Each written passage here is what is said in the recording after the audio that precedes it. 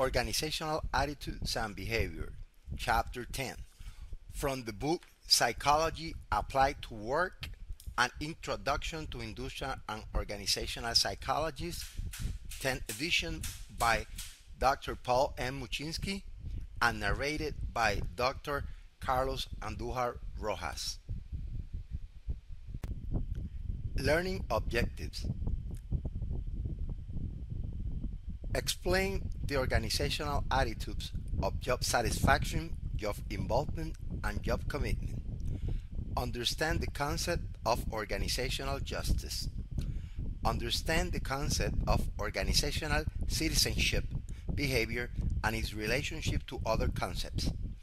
Understand the concept of the psychological contract in employment and its changing nature. Understand the concept of organizational politics, and finally understand the basis of organizational deviance.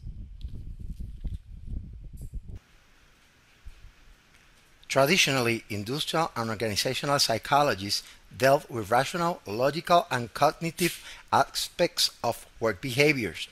After the famous Hawthorne studies, EO psychologists learned that besides the rational aspect, the affective and social components are also very important factors to consider in order to grasp the big picture of organizational behavior.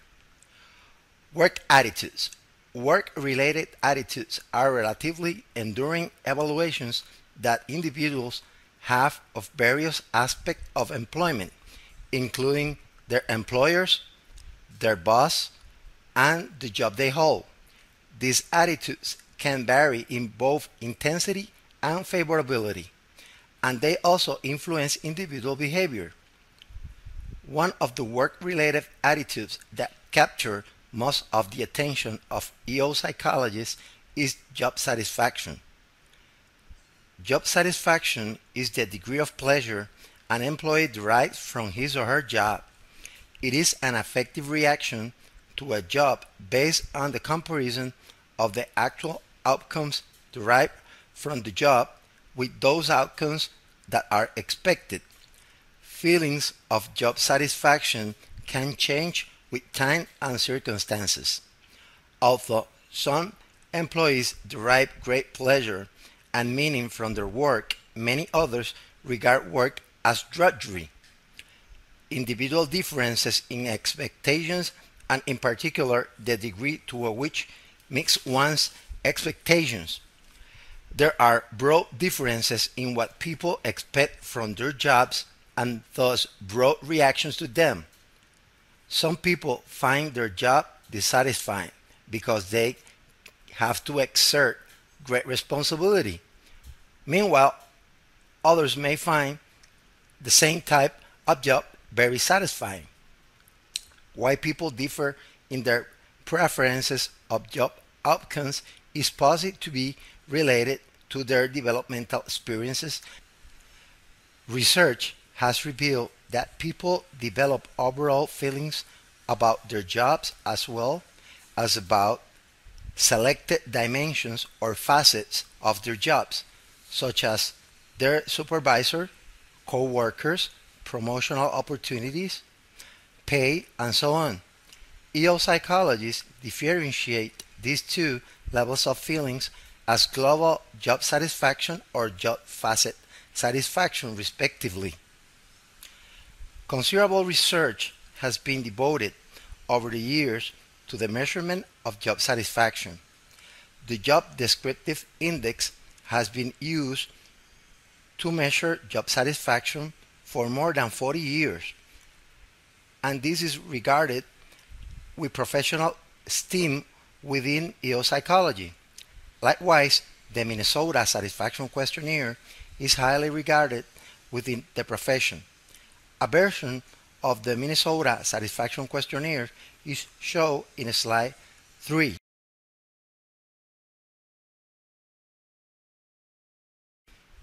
To analyze job satisfaction in a broad spectrum, it has to be related to the concept of affect. Affect refers to a fundamental difference in how people view life, their general disposition, and attitude. Affect is typically described along a positive negative continuum. People who are high in positive affect tend to be active, alert, enthusiastic, inspired. Other factors to be taken into consideration are the objective conditions of the job. Aspects such as level of pay, hours of work, and physical work conditions are considered objective conditions. They can be evaluated by the workers and they can decide if they are adequate by means of consensus. Both affect and objective job conditions leads to an assessment or interpretation of job circumstances, which also leads to the perception of job satisfaction or dissatisfaction. Based on the information discussed, Brief 1998 proposed the model of job satisfaction that you can see in slide number 4. The relationship between job satisfaction and job performance has been researched for more than 50 years. However, the relationship between satisfaction and performance is not very strong. Meta-analytic studies report a correlation coefficient of 0.17. A recent study by Thorensen in 2001 reported a correlation of 0.30 between both variables. Its implications is that organizational attempts to enhance both worker satisfaction and performance simultaneously will be likely to be unsuccessful. The reason is that the two concepts are only mildly related. The relationship between job satisfaction and withdrawal behaviors has also been studied. The magnitude of the relationship between satisfaction and turnover on average is about negative 0.40. However, this relationship is influenced by several factors, including the availability of other work. People would rather endure a dissatisfying job than be unemployed. Conversely, when alternate employment is readily available, workers are more likely to leave unsatisfying jobs. The correlation between job satisfaction and absence is considerably smaller, approximately negative 0.25. Absence from work can be caused by many factors like transportation problems and family responsibilities, among others.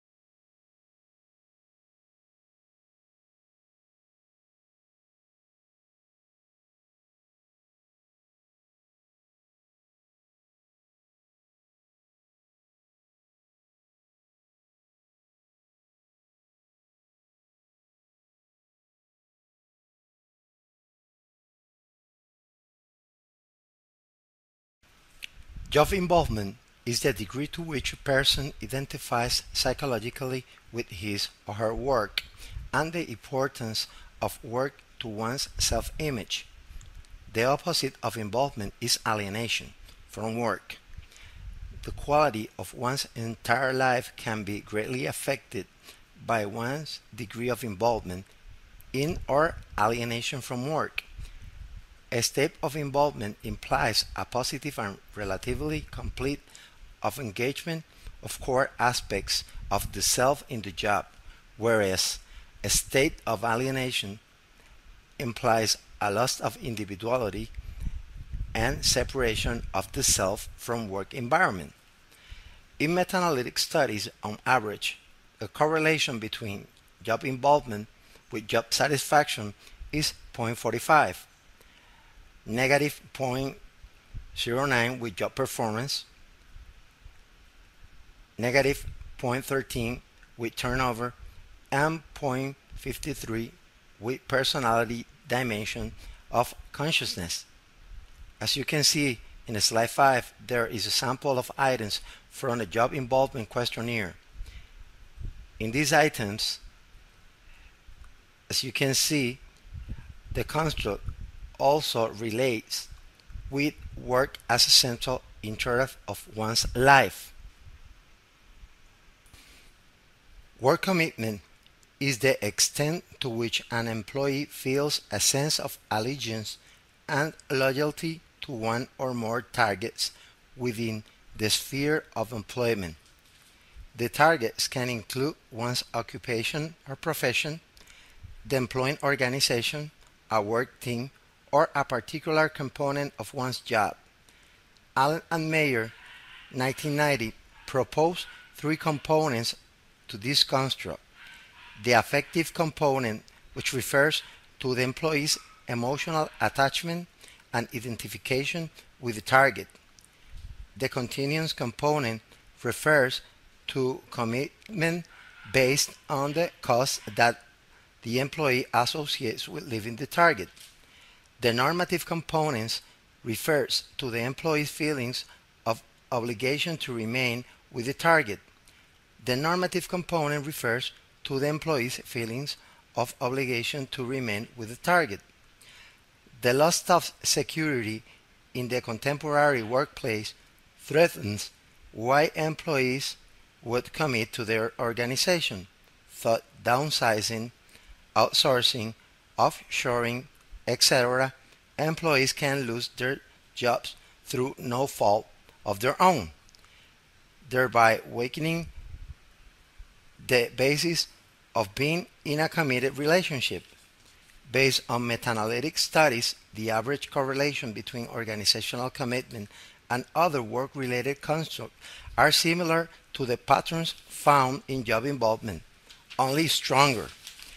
The average correlation were 0.53 with overall job satisfaction, negative 0.25 with turnover, and 0.67 with the personality construct of consciousness.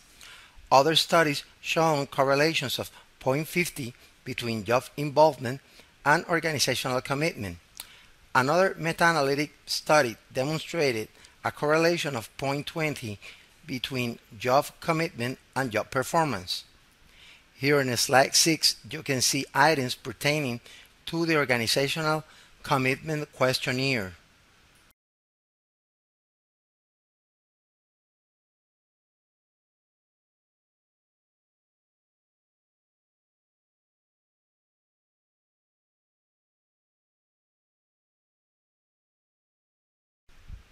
In slide 7, there is a concentric model of work commitment, where work ethic is located at the center of the model, where occupational commitment lies next to it. Next comes continuous organizational commitment. Next to it is affective organizational commitment. And in the final layer is job involvement. As you can see, organizational commitment is in essence multidimensional.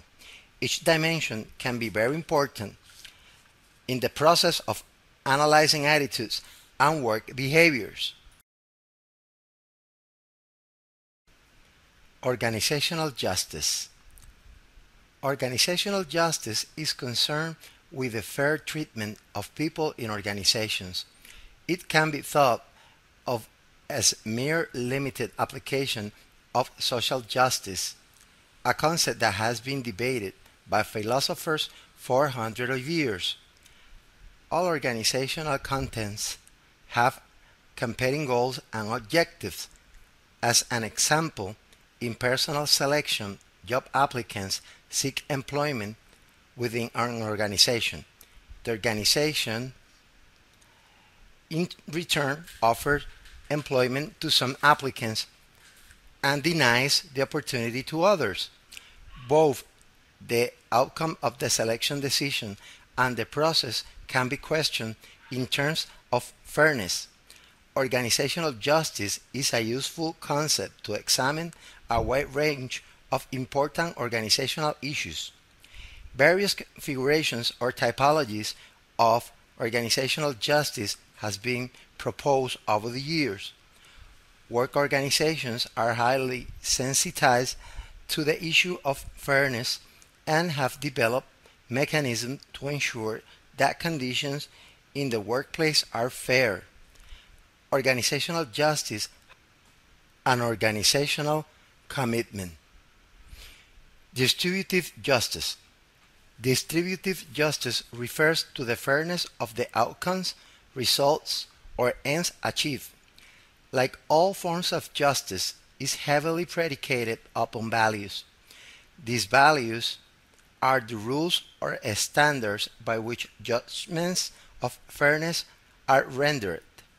Three such rules have been identified as the basis for distributive justice: equity, equality, and need. Equity. The equity distribution rule suggests that people should receive rewards that are consistent with the contributions they make or bring to a situation. Equality. The equality distribution rule suggests that all the individuals should have an equal chance of receiving the outcome or reward. The equality rule suggests that developmental training recipients should be selected randomly. Need. The need rule distribution that rewards should be distributed on the basis of individual need. Special considerations that the needy individual receive is thus perceived as fair. Procedural justice. The second major type of justice is procedural justice, which is the fairness of the means used to achieve the results.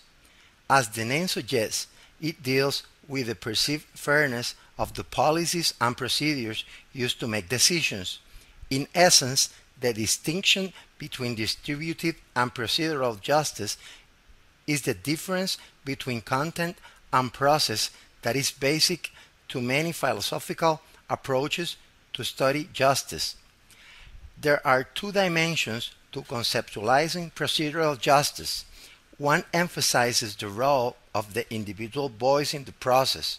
Procedures are perceived to be more fair when affected individuals have an opportunity to either influence the decision process or offer input. The second dimension emphasizes the structural component of the process, whereby procedural justice is a function of the extent to which procedural rules are satisfied or violated. These procedural rules are satisfied or violated. This procedural rule suggests that decisions should be made consistently without personal biases, with as much accurate information as possible, and with an outcome that could be modified. To judge a process in terms of fairness, the following 6 criteria should be used: 1. Consistent. 2. Bias-free. 3. Accurate. 4. Correctable in case of error. 5. Representative of all concerned. And 6. Based on prevailing ethical standards. Interactional justice. A third major type of organizational justice has been identified, referred to as interactional justice. In turn, interactional justice has two components: interpersonal and informational. Interpersonal justice is manifest by showing concern for individuals and respecting them as people who have dignity. Ostensibly, displays of politeness and respect for citizens' rights enhance their perception of fair treatment by authorities such as police and the courts. Informational justice is manifested by providing knowledge about procedures that demonstrate regard for people's concern. People are given adequate accounts and explanations of the procedures used to determine desired outcomes. For explanations to be perceived as fair, they must also be recognized as genuine intent and based on sound reasoning.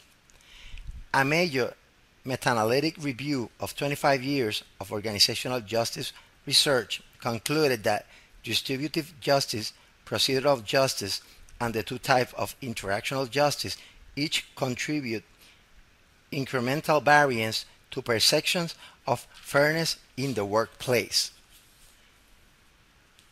Another factor that is related to justice and has been recently studied by EO psychologists is organizational citizenship behavior.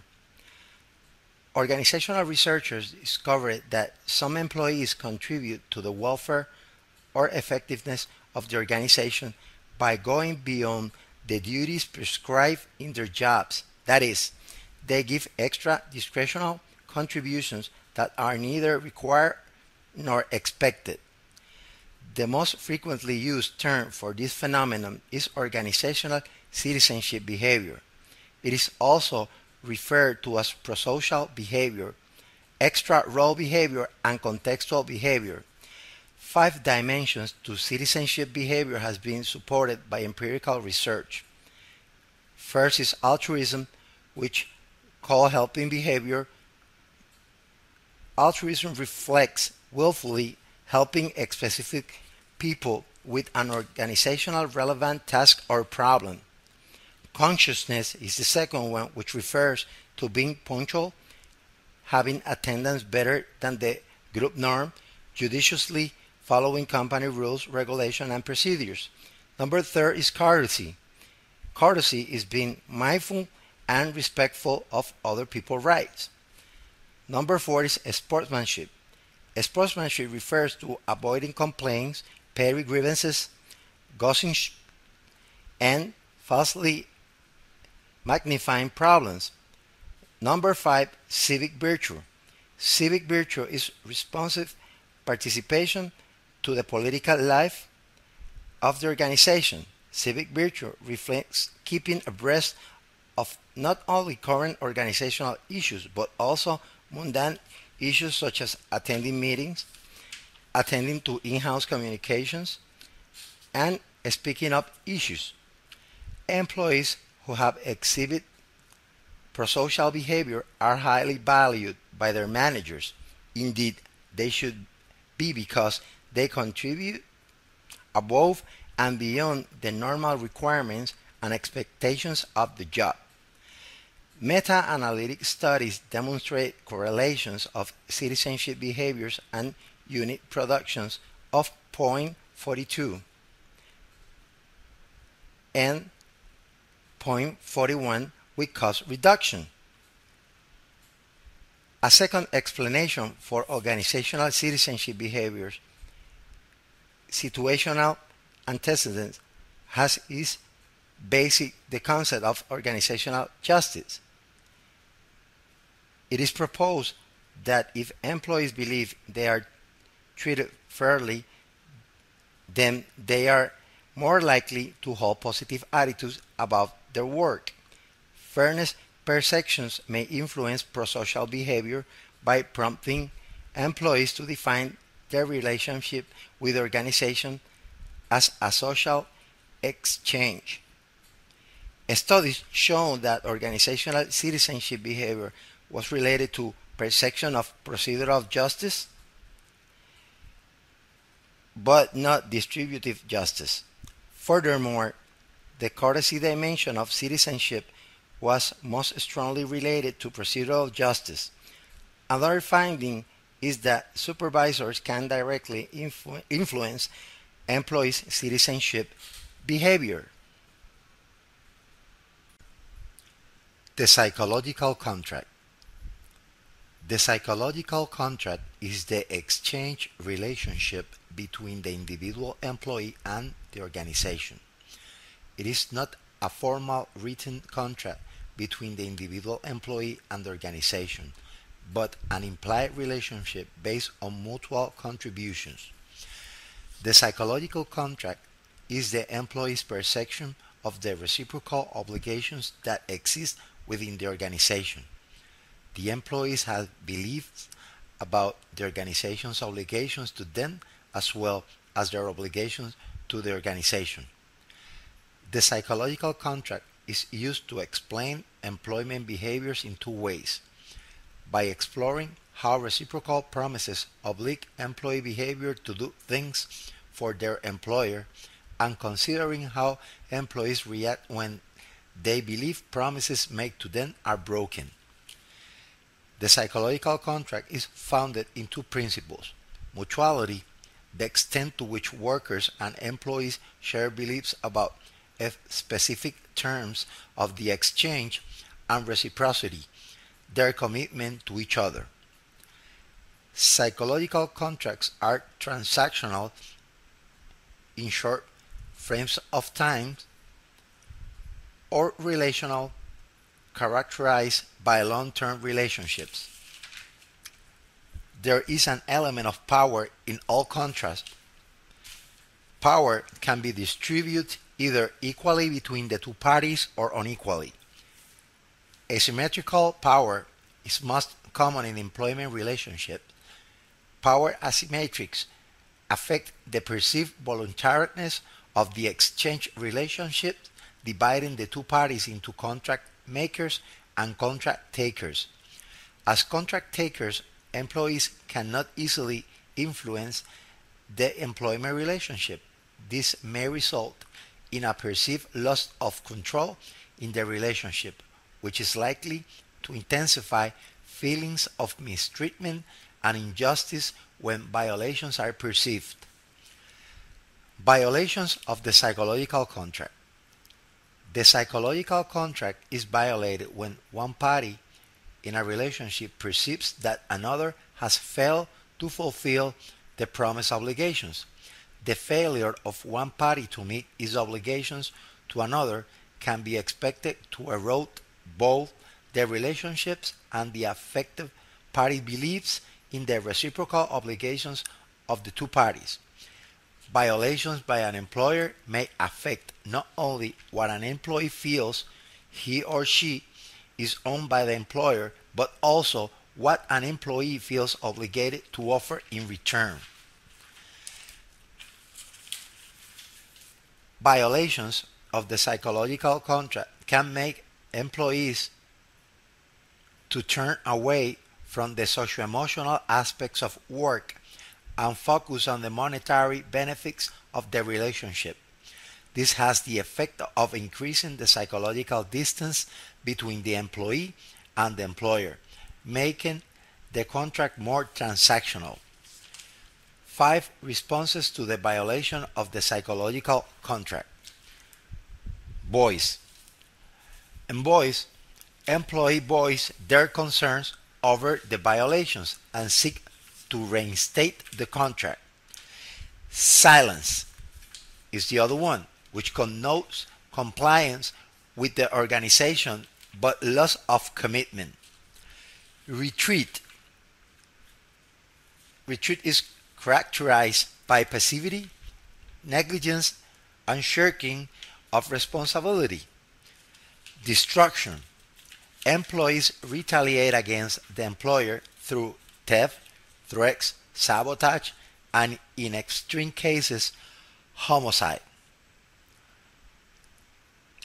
Exit. Employee quit the organization or provoke the organization to dismiss them.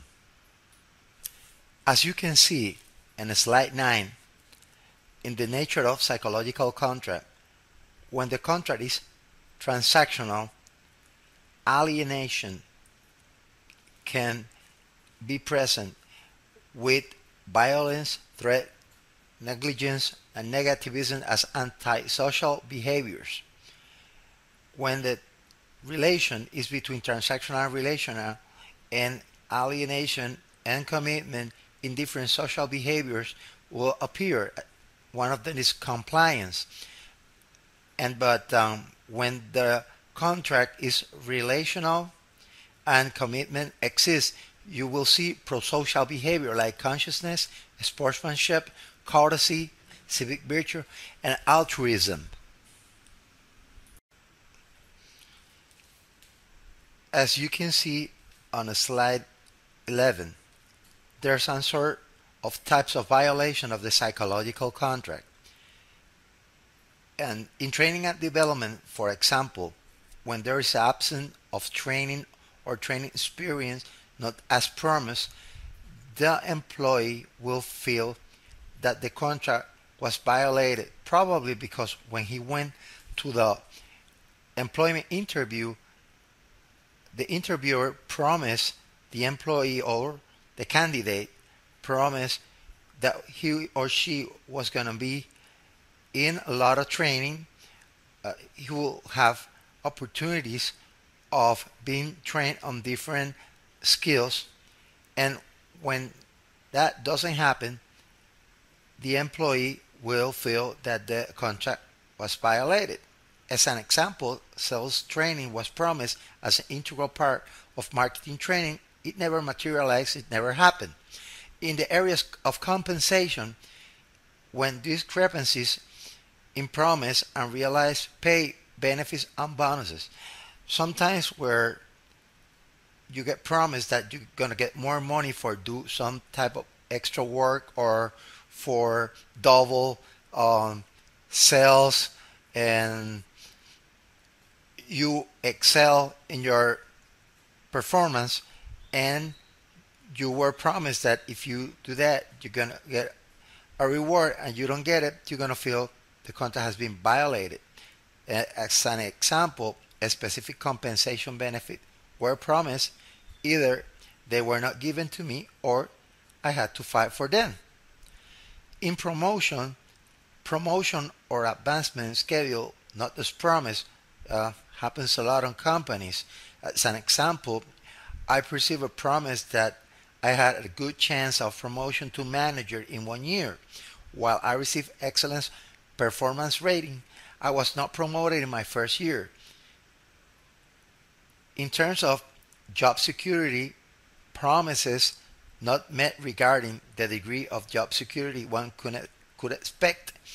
The company promised that no one would be fired out of the training program, that all of us were safe until placement. In return for this security, we accepted lower pay. The company subsequently fired 4 people from the training program. That's an example of violations that happen when promises are made and they don't get what they were expected for. Feedback.